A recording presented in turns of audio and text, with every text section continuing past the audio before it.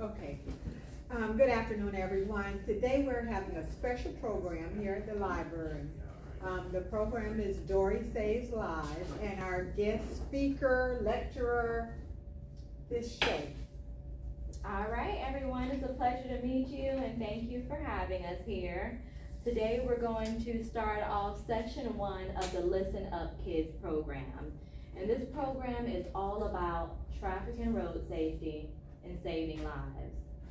So to kick off the beginning of the session, I want to show you a brief video in conjunction with Dori Saves Lives, as well as the Palm Beach County School District Police Department.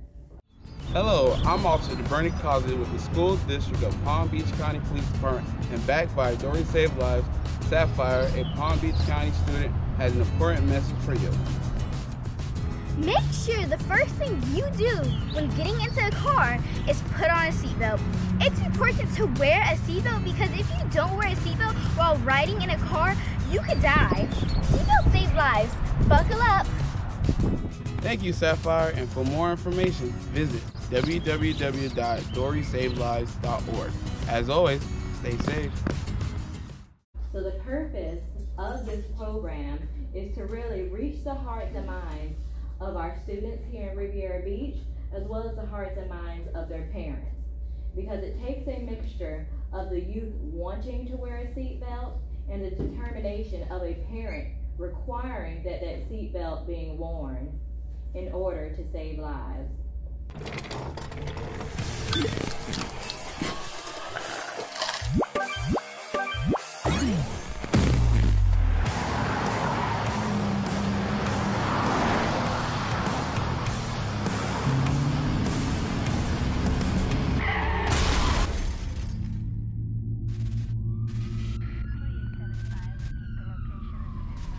Game world or real world, seatbelts save lives.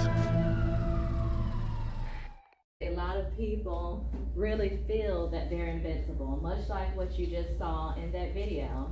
They feel like getting in a car is nothing more than a game. That's not what happens in the real world.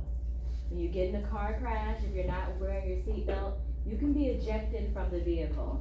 And what that means is, you're going down I-95, a car hits you, boom, you're not wearing your seatbelt, you fly out of the window.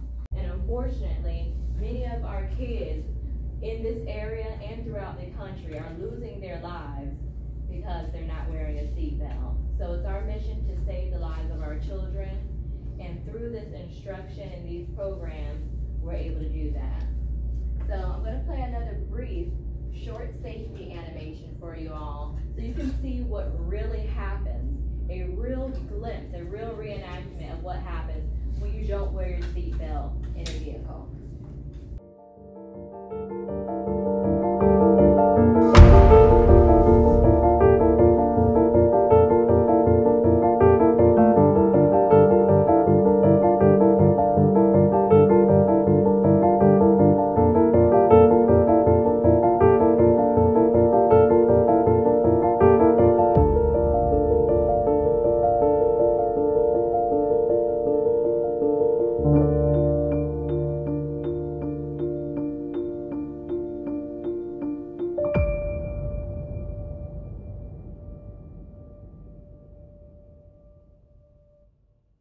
So does anybody have any thoughts on that video that they just saw?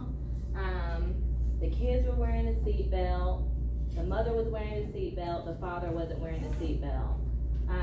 Does anybody have any thoughts on that? Do you think that that's realistic, that that could really happen to you or your family in real life? Yeah. What'd you say? Yeah. You think it is realistic that it could happen? Yeah. It happens all the time. It happens all the time. So it's important to wear your seatbelt. I have a few activities here, just age appropriate activities, so we'll adjust it based on your kids. They're a little bit younger. But this is a booklet that was provided by the Florida Department of Transportation. It's called Know What? We Buckle Up. And it's a coloring and activity book. So I'll start off here.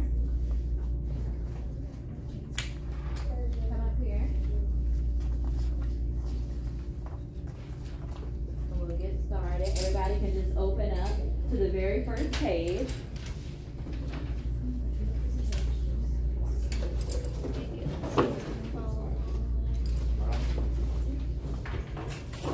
And if you want to go to the back with the younger students back there too and help guide them along with the process as we get started, okay? So I'll start with you all just because you're a little bit younger.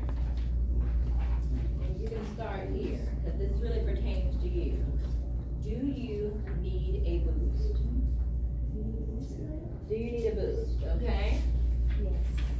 If you actually look in this booklet right here, it will show you at what point you need a booster seat and at what point you don't.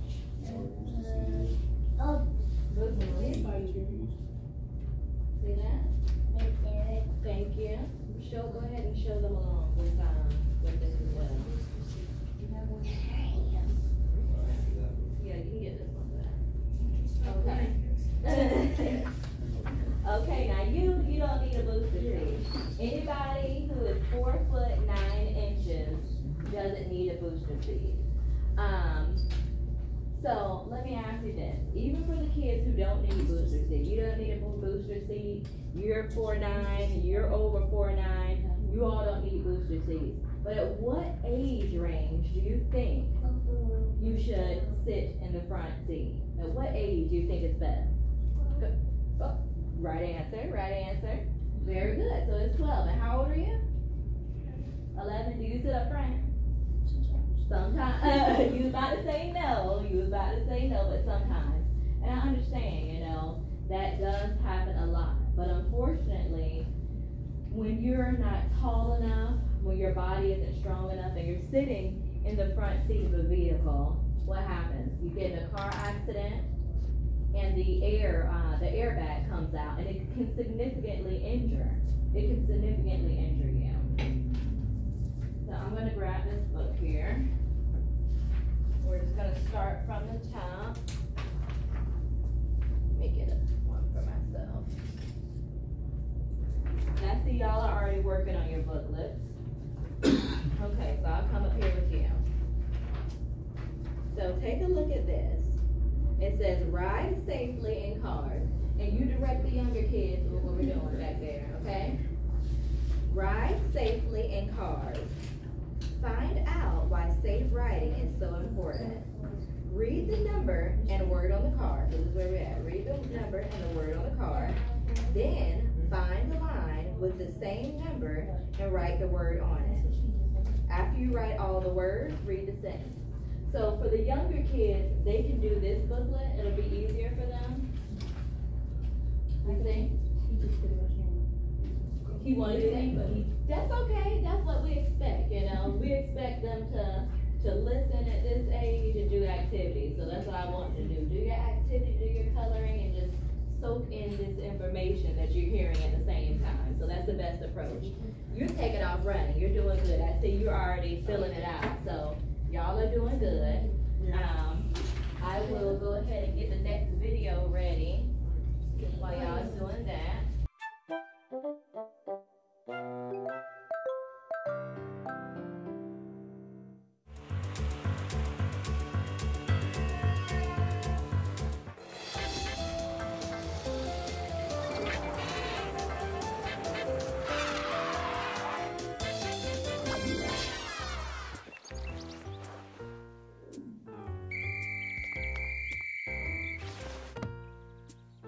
Hello, all my little friends. Hello! Hello, Lucio.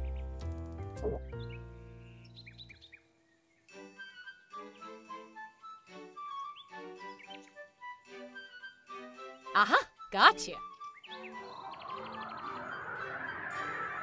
That Lucio, he's always joking. But today's subject is very important.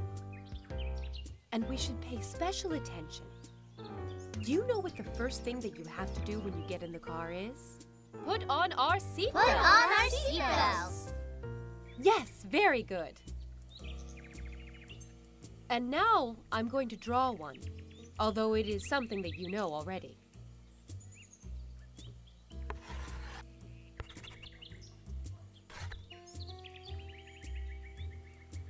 The seatbelt crosses over your chest and should be pressed into its fastener until you hear a click. Never just put it on any way that you want, okay? You always have to hear the click, as only then it is well fastened. Isn't that right, Lucio?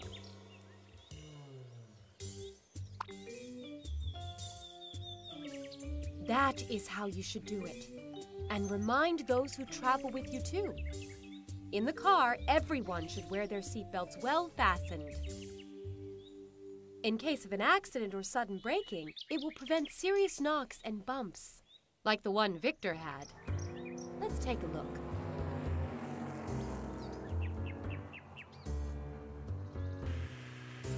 Victor's father thought that nothing would ever happen to him, and he never wore his seatbelt.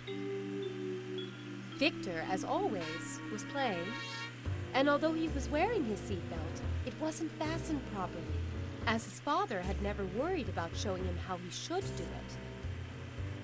They had both had a short journey, and everything had gone well. But when they entered the city...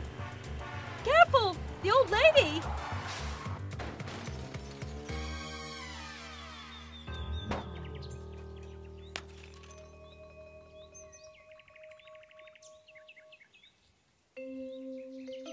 Poor lady.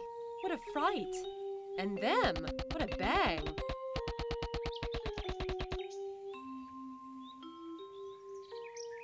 Because Victor had his seatbelt on badly, he ended up face down and with several bumps. And his father had even more, but he could have gone through the windscreen and, well, that could have been terrible. That's right, Lucio. It could have been a lot worse. And it's better not to see it. So never forget, when you go in the car, always wear Your seatbelt. Because you never know when something unexpected is going to happen. Like what happened to Carla's mother. She always wore her seatbelt, and she also always made sure that Carla wore hers properly too. She always made sure that it went click. Careful! The bus!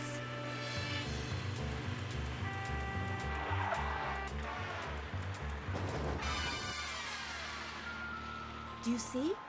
It is always possible that something dangerous might happen, but the seatbelt prevented them from being harmed. That is why it is so important to wear your seatbelt well fastened, like Carla and her mother, who, by the way, deserve. Green light, Lucio! Well, that's all for today, my little friends.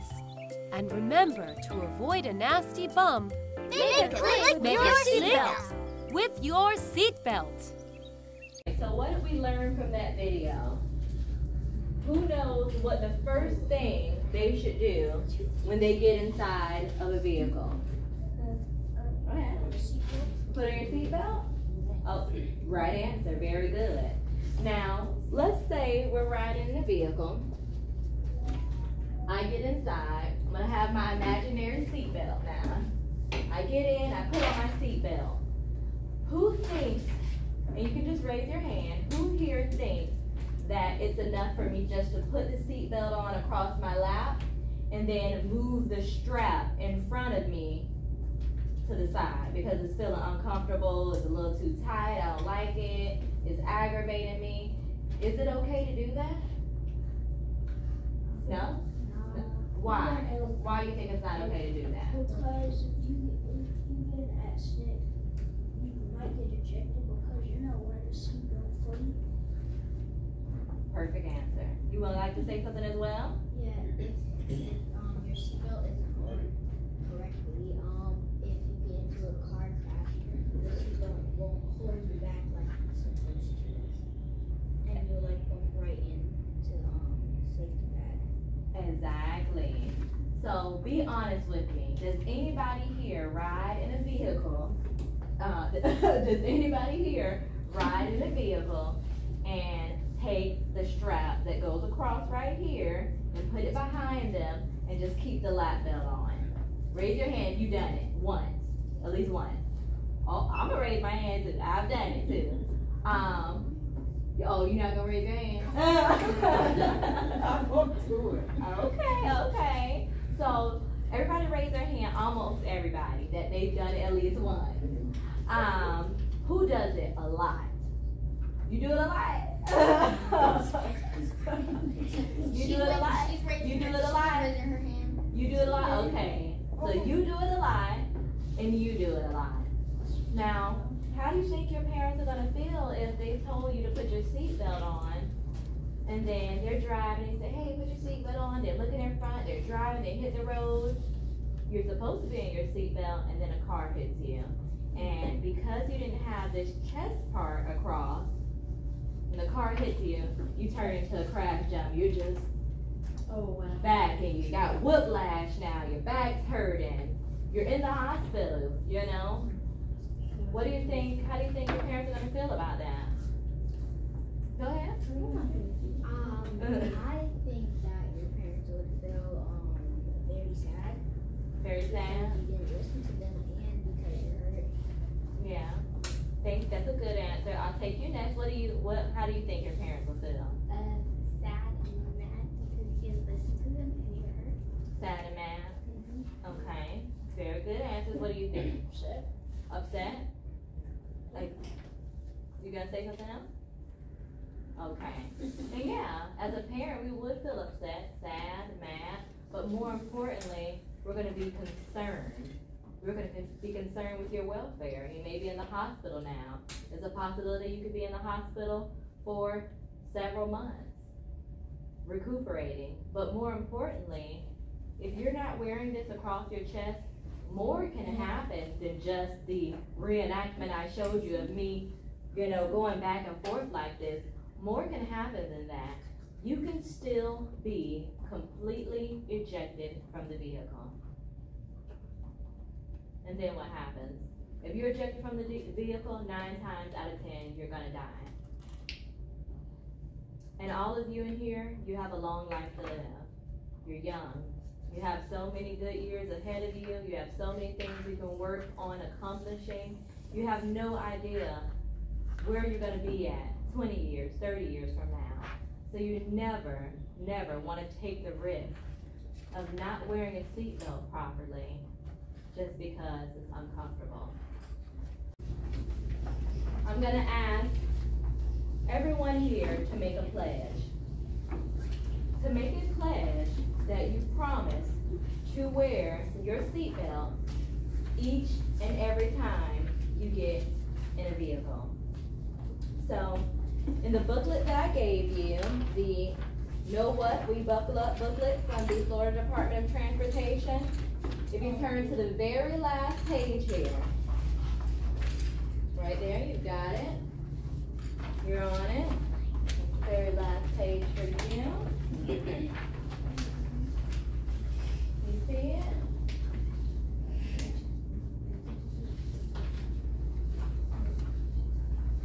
This page right here. You just do your best. You just gotta sign your name and we'll read it over. Right there, you got your name. Now, I want to let you know, a pledge is a promise. You're making a promise to yourself. You're making a promise to your parents. You're making a promise to the community. So what you're pledging is, it says it right here, I will sit where I am supposed to and will buckle up every time. I will ride quietly. I make this pledge to myself, to my friends and family. So this is a commitment. Can you all commit to yourself, to your parents, to your friends, and your family to always wear a seatbelt every time you're in a vehicle? Yes. You can commit to that? Can you commit to that? Yeah. Can you commit to that? It's a promise. You promise, right? Okay. You pinky promise? Oh, you're not gonna pinky promise? Oh, okay. I don't know about it now without that pinky promise. You promise every time you get in the seat, get in the moving vehicle, you're gonna wear your seatbelt and sit in the right spot you're supposed to in the back, right? You promise me? You know you shaking your nose. You don't promise that.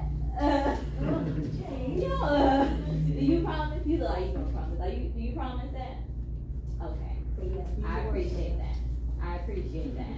Okay, so if you promise, even though you didn't pinky promise, go ahead and fill this out. Put your name right here. Everybody's done. So I appreciate everyone taking that pledge. We're gonna end the program with a song. Our kids' lives matter.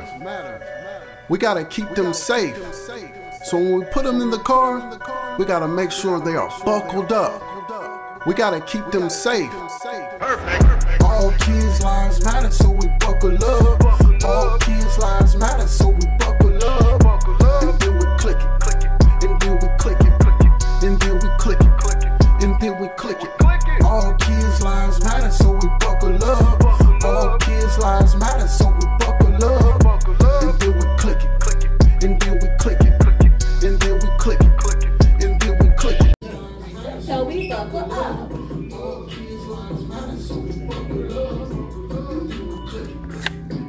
Go ahead.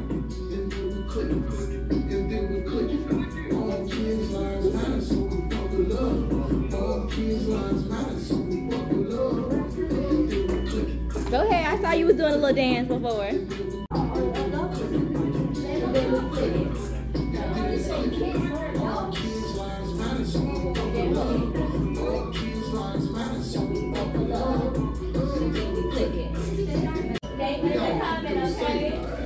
So when we put them in the car, we gotta make sure they are buckled up. I appreciate you all coming, and I hope that you're able to really remember this information and take it with you. And remember to keep your pledge, your promise to buckle up, okay?